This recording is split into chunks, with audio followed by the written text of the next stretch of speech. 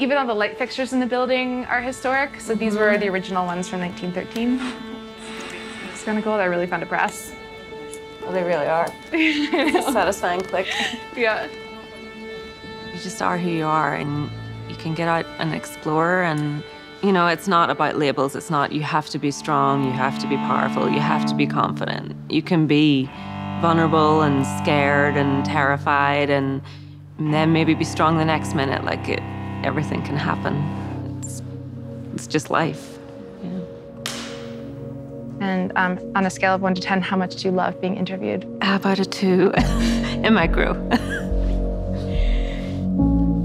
It's definitely not something that I'm used to. I grew up in Northern Ireland, so the little country on top of Ireland. I'm a designer, and that's what I do, and that's who I am. I'd always been really arty as a child, like loving drawing, and I fell into fashion. Living in the city, living in Dublin, my life was like fashion, and it was all very much about how you looked and the work. And I got to a point where it's like, there has to be more. There's something missing. So I decided that I was gonna go back to the Alps and be a ski bum for a year. Very much inspired by the mountains and my time there. One of the ways I work a lot is I'll start by putting anything and everything that's floating around in my head on a wall. So it's pictures, it's Post-its, it's notes, it's fabrics, it's colors, everything, like a magpie. And they start to kind of come together. And it's a very personal way of working. Like, I don't censor what I put on the wall, but it's usually stuff that people don't see at the end of the road when I'm presenting my work.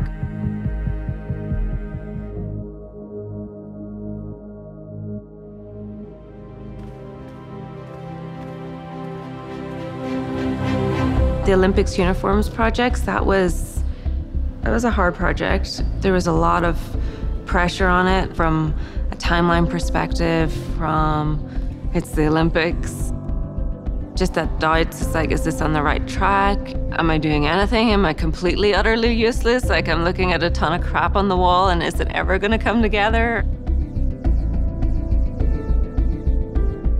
It was definitely like nerve-wracking for everyone to see if this was actually going to work at the end of the day. To see all the work that we'd done and come together, it was really, really special. It is important that everybody can be themselves and that there's a safe space for them to explore and, you know, have great ideas, have stupid ideas, have ideas that they don't even know are ideas. I've been fortunate to have mentors who've done that for me and allowed me the freedom to work as I need to, express myself as I need to. Those things like empathy and being vulnerable and emotional and nurturing, I think are actually assets for women. And the more real and honest you can be, the more creative you are, the more curious you are. I think it's when you try and, you know, squash down all those things that make you who you are, is when you become closed off.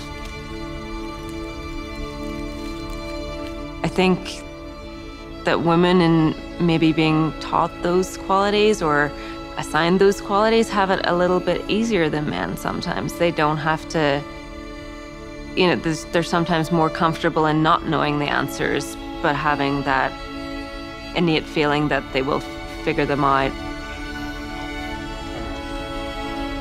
I mean, yeah, I still question where I'm going or who I am every day. I have doubts and insecurities and panic moments. All of that, I don't think it goes away the older you get or the more experienced you get. It's kind of there in the background, but also fuels you a little bit, or fuels me a little bit.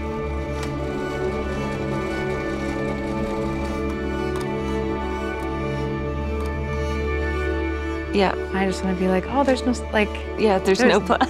There's no set, there's no rules. There's no recipe. Vulnerability is exciting.